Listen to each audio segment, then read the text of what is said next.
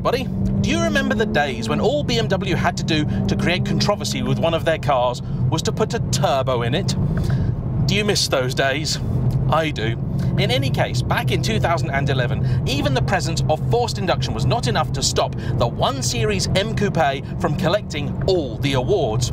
Even though today it is still looked down upon by those who consider it to be simply a parts bin special and not a proper M car, the 1M was an instant hit. A cult classic if ever there were one, and I would say one of the wildest and most interesting BMWs of recent years. It took a long time for me to get my hands on a 1M, and when I at long last did, I have to say I was somewhat nervous, because this was a car that had a reputation that was so great I was fearful it would have been impossible for it to live up to it. And today you'd actually have to spend double or triple the money of the then contemporary E92 M3 to get yourself into the technically lesser 1M. The naming of that car, 1 Series M Coupe, was always a source of equal parts controversy and amusement. There are those who said the only reason it wasn't called the M1 is to avoid confusion with BMW's 1970s supercar. However, there are also those who say it's simply because this isn't a proper M car. And the case for the prosecution there? Well, simple. It didn't have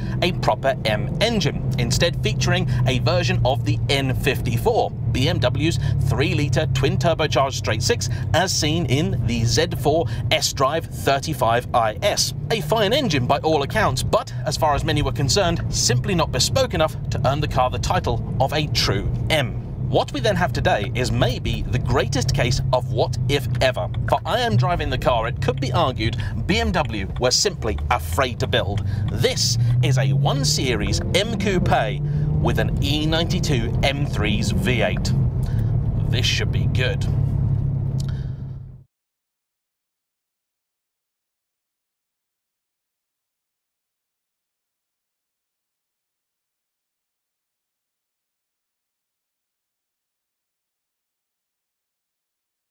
And don't forget, if you're looking to buy a 1 Series M Coupe, an M3, or some weird, crazy hybrid of the pair, then make sure to do a CarVertical search. The super-powered super search that's just had a rebranding with new, even easier to read than before reports, and a new colour scheme for their mascots.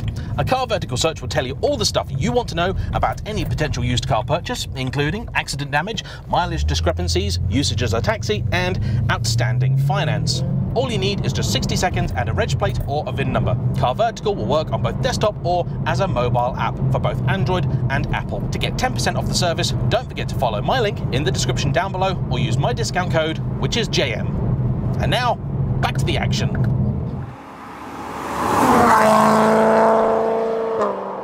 Although you might think it, this is actually far from a unique concept. There are actually a number of vehicles out there running a similar setup. And the reason for this is that it's actually not anywhere near as complicated as you might imagine. This generation of 1 Series, the E87, E82, so on and so forth, is mechanically very closely related to the E90 and E92 Generation 3 Series, to the point that a great number of 3 Series parts will simply bolt on, including those from the M3. Case in point, my old 130i hatchback actually had the suspension arms from an M3. You just take the old ones off, put the new ones on, and then the only thing you need to change is the sensor that tells the xenon lights where they need to point. That's it. This car didn't actually start life as a 1 Series M Coupe. That would have been a needlessly expensive starting point, and as far as I'm concerned, a waste of a fairly rare and valuable car. It has been given all of the cosmetic pieces from a 1M, genuine BMW items, and the mechanicals have come from a salvaged M3. The build was done by a place called M-Craft, located near Norwich. It was commissioned just before lockdown, allegedly for a customer over in Germany. And that does confuse me quite a bit, because the one thing I know about Germany is that right-hand drive cars are essentially illegal there. In any case, global events got in the way and prevented him from taking delivery of the car. It was then taken on by another gentleman who had it until he sadly passed away. It was then, a year ago, in November, that its current owner John bought it, having been eyeing up the 1M, but being worried that with those now being essentially a collector's item, he'd wind up with a car he'd be afraid of using. As soon as he saw this for sale, and at a price lower than a genuine 1M, he thought it was a no-brainer. The thing that really struck me as soon as I saw this car was just how well put together it is and how OEM the entire thing looks. There are very few giveaways. This is not a genuine BMW product from top to bottom. The only ones I can see are the fact that the nav system up here you'd never have got in a 1 Series, and it's a later M3 based nav system which has been upgraded with Android Auto and Apple CarPlay, making this a very usable car. It even has EDC dampers, though combined with KW springs which are height adjustable, and you've still got all the settings down here so you can have the car in Comfort, Sport or Sport Plus. The M button on the wheel still works, the dash does exactly what it should, and nothing in here has given me an error, a warning or anything else. The engine is currently running standard power but does need a tune to accommodate for the non-standard exhaust. The DCT gearbox has received the very popular upgrade of a map from the M3 GTS, so it responds nicely. In automatic mode it'll shift gears quick enough, but I've been driving it the whole time in manual, and though it's not quite got the bite of a later system, it is very pleasant, very responsive. And I know there will be people out there who'd love to see this with a manual in, but the fact is, it wasn't built that way, and controversial though I know it might be, I think this engine really does work better with a dual clutch. You get an extra ratio so you can keep it in that power band a little bit easier, and this gearbox does respond really well. Although the engine swap does mean the car is now up quite a bit in terms of power, from 335 horses to more like 420, that is if you believe BMW's figures, it is actually now down on torque, from a peak with overboost of 369 pound-foot, that's 500 newton meters, to around 295 or 400 newton meters. But do any of you care? Anyone? No, didn't think so. Do you want to see me stop talking and give it the beans? Yes, I hear you cry, and I am only too happy to oblige.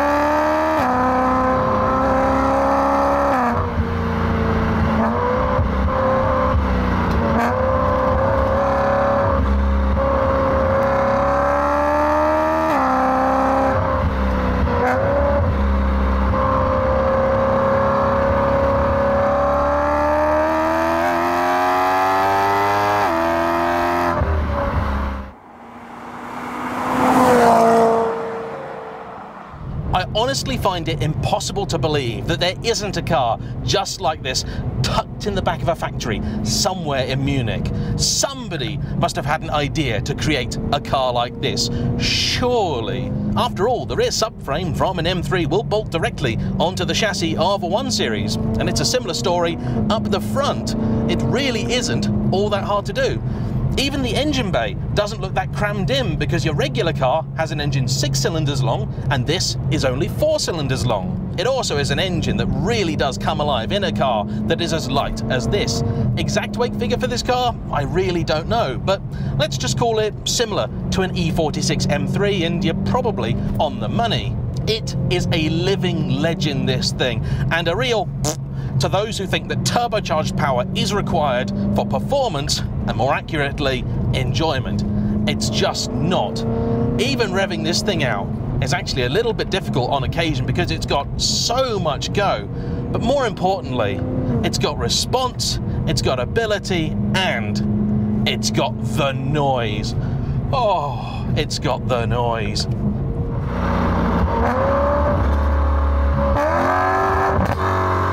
Oh, matron, you naughty car, you. I love it. Although, it's not perfect. The last time I drove the 1 Series M Coupe, I recall it being a razor-sharp affair. This doesn't feel that way at all. There's a real sense of looseness to the front end. It feels a little bit disconnected. When I did start to put my foot down, there was a moment of concern. It didn't feel like the car was really doing what I wanted it to do. The back end similarly does feel a little bit on edge. Not that it's breaking traction. I think in these conditions and with 275 wide rear tyres, 255 fronts in case you're wondering, it would be relatively difficult. But it's got a sort of wandering feeling about it. Very disconcerting. I think this is still a car that requires a fair bit of setup. And if anything, when I report back to John, because I know he wants my feedback on the car, I'm going to tell him, ignore what the M3 did. Instead, look at what the 1M did. That, I think, in terms of handling, should be the benchmark. The damping, though, is pretty much spot on. I took it out of comfort and put it in sport to see if it would help with the car's waywardness, and it hasn't really done all that much. But even so, it's not overly firm. Actually, I think of late I've driven plenty of cars that are firmer than this in their comfort mode. It does have aircon, and I was about to complain about it, but then I realised it hadn't been turned on, and it would help, wouldn't it, if I pressed the button for it. Visibility is pretty good, and honestly, in terms of all the stuff like interior space, storage, and infotainment, it is essentially, barring the little screen up here, the same as any other 1 Series M or otherwise. Which is to say that it's not particularly exciting in here, a festival of noir, but it's all logically laid out and just about everything works. In fact, the one button in here that does not work is the traction control off button up here, because it's now down here, having been pinched from the M3. And in fact, this little setup down here, which gives you also the settings for the gearbox, is one of the very, very few pieces I don't like, because it does look like somebody's taken a hacksaw to the console and glued these in.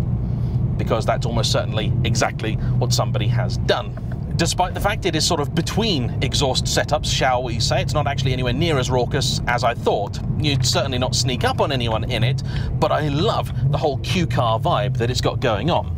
Although John tells me that of all the cars he's owned, which includes a plethora of M cars, this is the one that by far attracts the most attention. And I suppose it would, because if you know your cars, you'd know this was something special even before you heard it start up. And if you saw this going past, you'd think, that's not quite right. But you know what? It is right. It is so very, very right.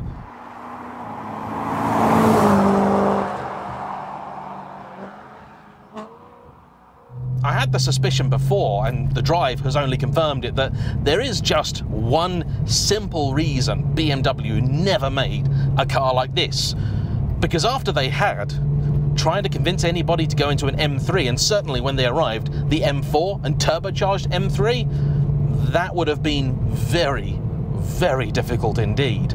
Once upon a time, there was a guy who apparently said he could make one of these cars for essentially about 30 grand. However, I believe that is no longer the case. If anything, it's the cost of the 1 Series M bits that has actually gone up, rather than the M3. Those were always fairly plentiful and have only continued to be crashed in the years since. However, as people have begun to turn more and more 1 Series into 1M replicas, the stockpile of original bits, body parts, bumpers and the like in particular, has become smaller and prices higher.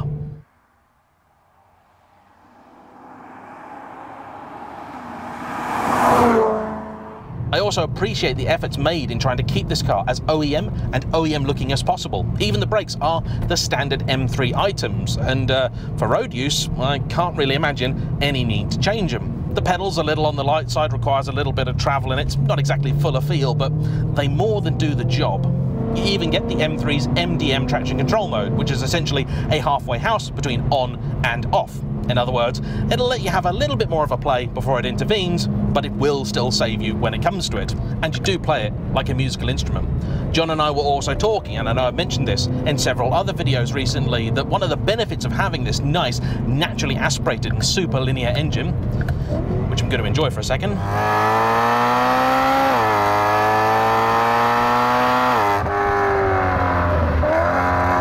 is that it's really easy to modulate the power.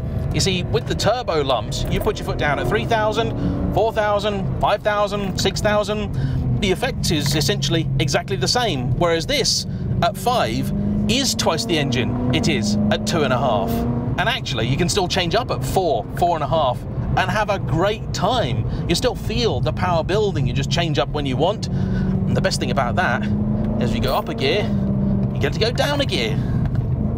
Oh.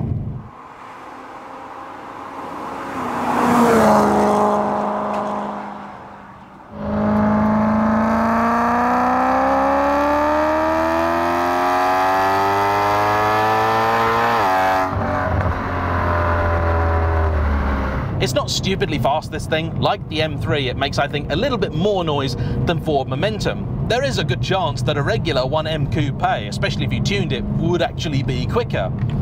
But I don't care. This is an event. That being said, if this were a genuine OEM BMW product, I'd certainly be giving it a lot more stick for the suspension. It needs finessing, the steering needs sorting out, it needs sharpening up, desperately. But this isn't an OEM BMW product. It's not finished. It's a work in progress. And as I know that greatness can be achieved in terms of the handling, I'm going to just pretend that that is incoming. And when that's sorted, what John is going to have for the price of the ropiest, most dog-eared Ferrari you could possibly imagine is easily one of the coolest things on the road. Despite my certainly incurable automotive addiction, I have still to date owned more BMWs than any other car brand. 9, I think, in total. But as a BMW fan, it is a little bit difficult to get excited about much of the current lineup. However, there is absolutely nothing stopping me from buying an old BMW. And when you get back in stuff like this, I am reminded of all the reasons I fell in love with the brand in the first place. And so for that reason, this gets a great big thumbs up from me. So that, I think, is all I really have to say on the matter. I want to say a huge thanks to John for bringing his car out, and as ever, to you for watching. Don't forget to hit the like button, comment down below, and subscribe if you haven't already. I'll see you for the next one. Bye-bye.